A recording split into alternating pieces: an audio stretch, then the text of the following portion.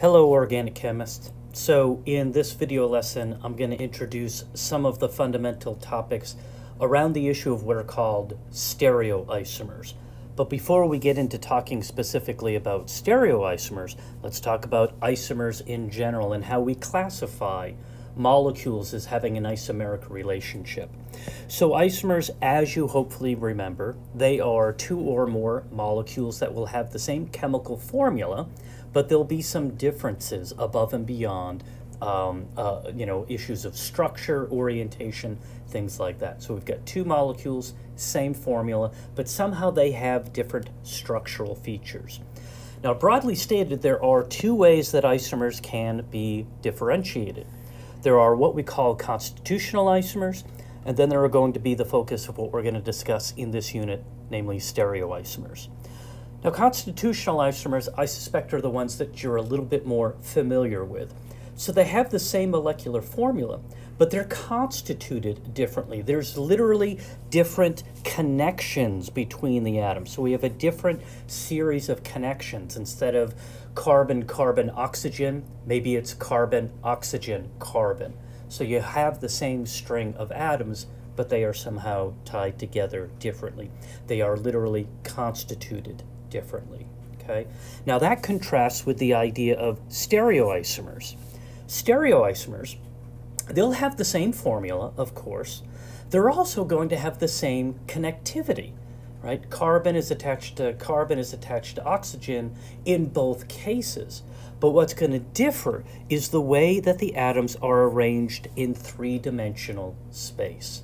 So sometimes stereoisomers, we might refer to them as 3D isomers, okay, three-dimensional isomers, because it's in their three-dimensional arrangement, the way the atoms are projected into space, that is somehow different between two or more molecules to make them stereoisomers. And as we will see in a little bit, there are actually two subcategories of stereoisomers that we're going to get into. All right, let's take a look at some examples of types of stereoisomers. So here is a molecule, an alkene, that we have discussed in class before. And as we alluded to earlier in the class, alkene carbon-carbon double bonds, they cannot freely rotate. The carbon-carbon double bond is restricted from rotating.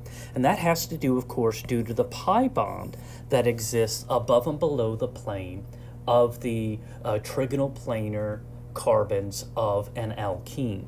So that pi bond inhibits rotation. So when you have an alkene arranged in one way, it cannot spin itself into the other way, the other flat version of itself. And because of that, we can have the possibility of having isomers if we have some asymmetry on both sides of the double bond.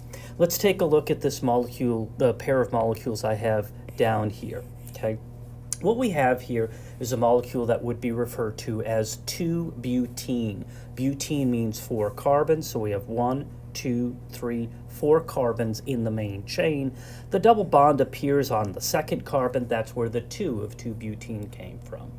Now, we have different stereoisomers of 2-butene. Namely, we have what are called cis and trans isomers, okay? Cis meaning the same, trans meaning opposite. So we have the two stereoisomers here of 2-butene. Here I have the cis isomer of 2-butene. This would be the cis, because the methyl groups are on the same side of the double bond. Think of the double bond as kind of being, I don't know, maybe a fence. And since the two methyl groups are on the same side, namely the top side, I guess, of this fence, we have the cis stereoisomer. Then we have the trans stereoisomer here, because in this case, the two methyl groups are on opposite sides of what we'll call the double bond fence, okay? So you'll notice all the connections are the same. A carbon is attached to a carbon, is doubly bonded to a carbon, is attached to a carbon. A carbon is attached to a carbon, which is doubly bonded to a carbon, which is attached to a carbon. So all the connections are the same, but the way this molecule is projected into three-dimensional space is different between these two stereoisomers, again, namely cis and trans. So let's get into these distinctions with a little bit more terminology. So now I'm going to expand the concept of stereoisomers out a little bit more. So we have isomers. They can be constitutional with different connectivity, not our focus in the present unit. Or they can be stereoisomers, same connections, but they are projected into three-dimensional space in different ways. Now, one way we can refer to these different projections in three-dimensional space is to refer to the isomers as being non-superimposable. You cannot lay one stereoisomer on top of another stereoisomer and have all the atoms overlap with each other. Maybe some of the atoms would overlap, but not all of the atoms, okay? And so then with these different stereoisomers, there are actually two subcategories of stereoisomers. We have the category that are referred to as enantiomers, and so the relationship between these two molecules is that they are mirror images of each other. So you hold the molecule up to a mirror, and what do you see? That could be that molecule's enantiomer, okay? Diastereomers are another subcategory of stereoisomers, and they are the category that fits into the issue of being non-superimposable. They have different three-dimensional arrangements, but the overlap between the two molecules, the similarities between the molecules, is not one of being mirror images, okay? So the same connectivity, they're non-superimposable, but the two molecules don't begin by being mirror images of each other. And so the cis-trans isomers of 2-butene that we saw on the previous slide, which way would we catalog them? Would we catalog them as being enantiomers or diastereomers? Well, we're going to catalog them as being diastereomers. And that's because if I take a look at the molecule here on the left, and I have it look in the mirror, it's not going to see this molecule on the right. Okay? So these two molecules are not initially related to each other by being mirror images. Okay? So these are non-mirror images, non-superimposable, same connectivity isomers. So they are stereoisomers, more specifically diastereomers. Okay? As we go through more examples of how we catalog different isomers with respect to each other, you'll see that the terminology starts to become a little bit easier to deal with. All right.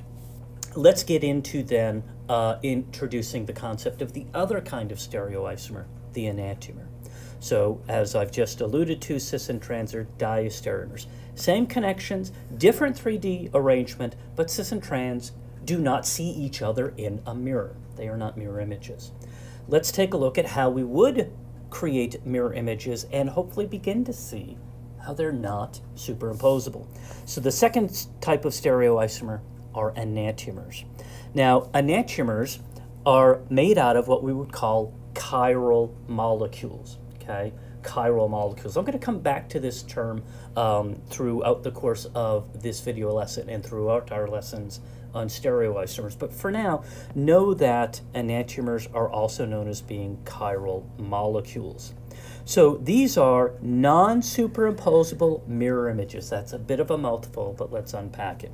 So here we have an alcohol molecule. Now you'll notice I've got a carbon in the middle, and that carbon is surrounded by 4 different groups. There's a hydrogen, an OH group, an ethyl group, a 2-carbon chain group, so that's CH3, CH2, and a methyl group, a CH3 group.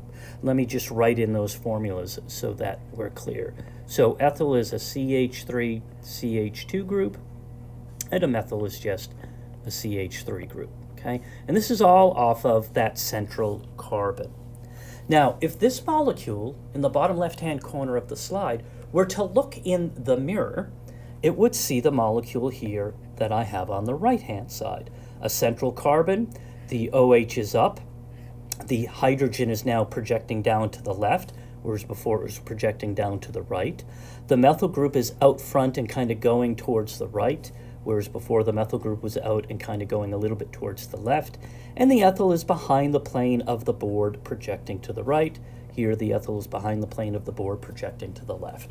So I hope you can see that these two molecules are mirror images of each other.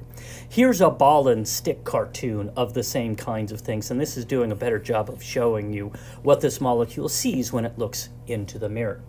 Now, this is where you have to maybe get a little bit more comfortable working with molecules in three-dimensional space in your mind's eye and with models. Hopefully you would be able to see that the molecule on the left here could not superimpose with the molecule on the right.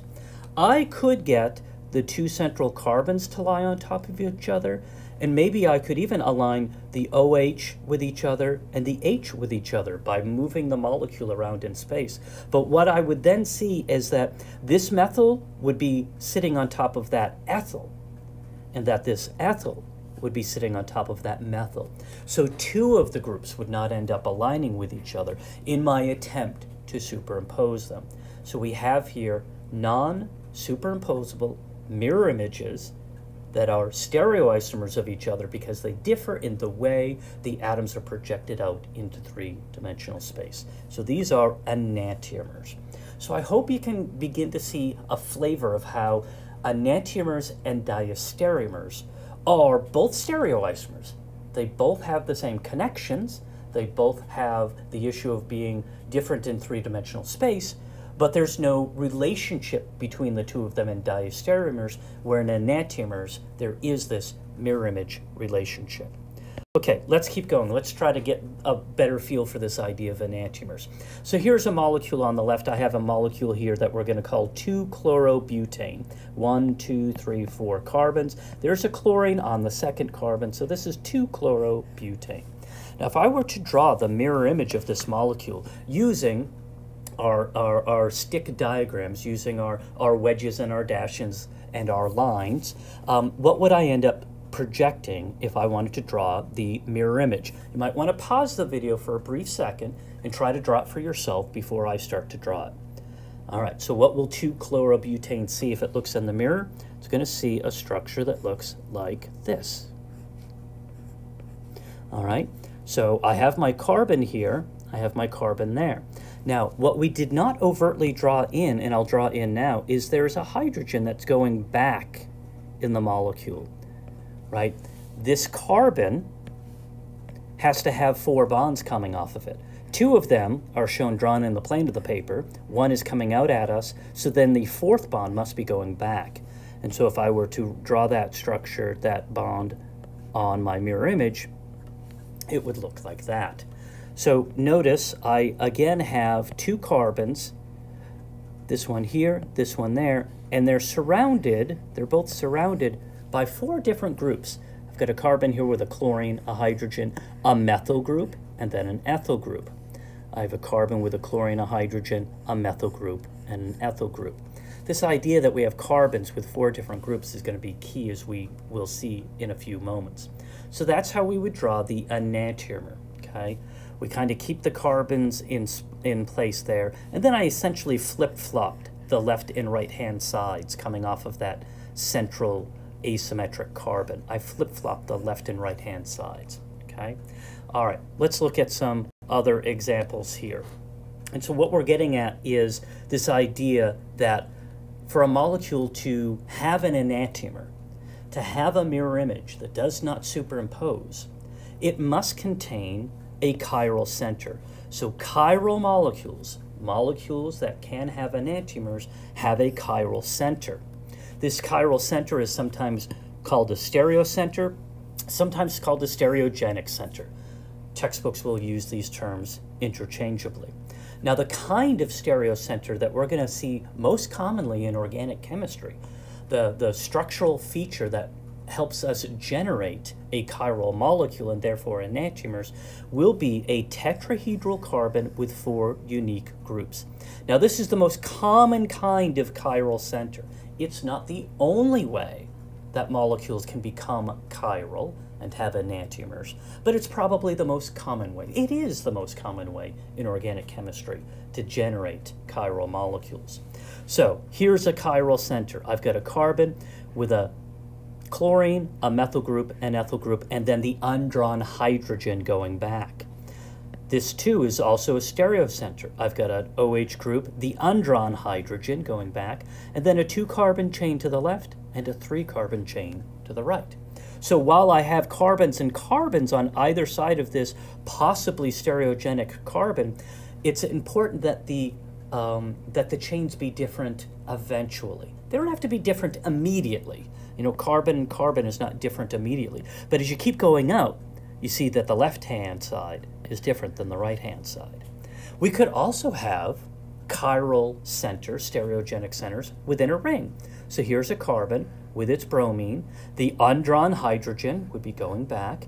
And as I go around the ring on the left-hand side, I see different structural features than if I go around the ring on the right-hand side, namely, of course, the double bond here. So this left-hand route is different than the right-hand route. So this carbon is a stereocenter. So let's go ahead and take a moment or two to draw some enantiomers. Let's take this molecule on the top left.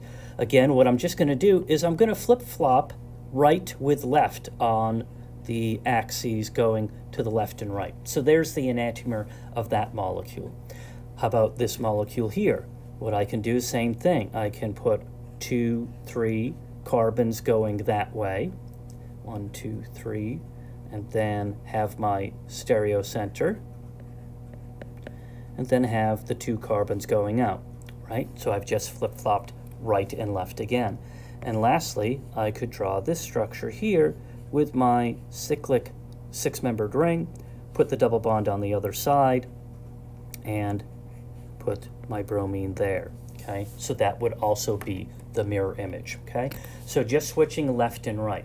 Now, here's another way I could draw enantiomers, and we'll get into this in greater detail in class, but I'm going to take this middle structure, and if I were to keep left and right the same, I'm going to keep left and right the same here.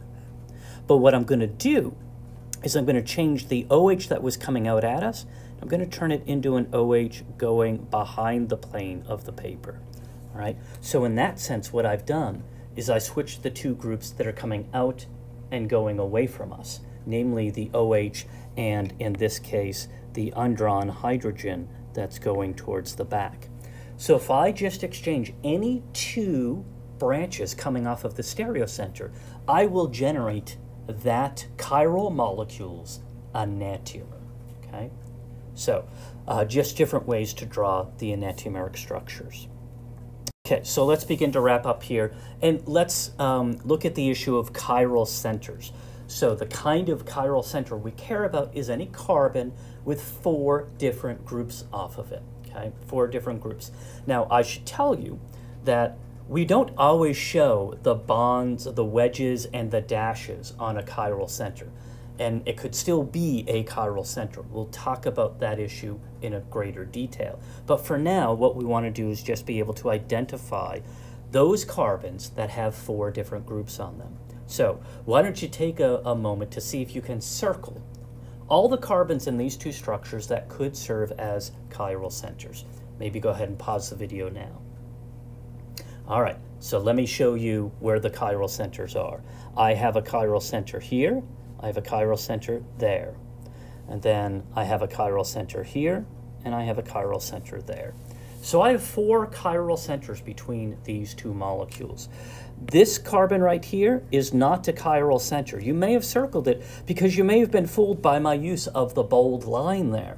But this methyl group is the same kind of a branch as that methyl group, okay? So this carbon has 2 methyl groups coming off of it, which means it's not a chiral center, okay? All right, so hopefully you're getting comfortable with the idea of stereoisomers, the classification of stereoisomers into enantiomers, which are non-superimposable mirror images, and diastereomers, which differ also in their 3D arrangements, but are not related to each other by being mirror images. All right, we'll pick up some more details about stereoisomers in another lesson.